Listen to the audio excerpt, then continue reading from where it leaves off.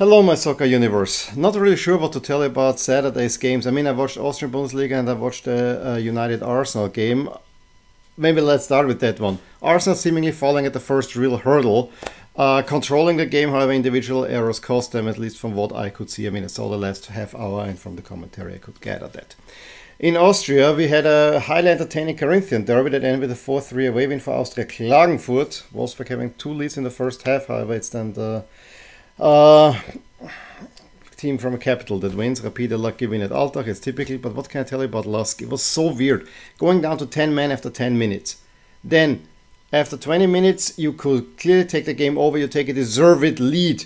You have the game squarely under control.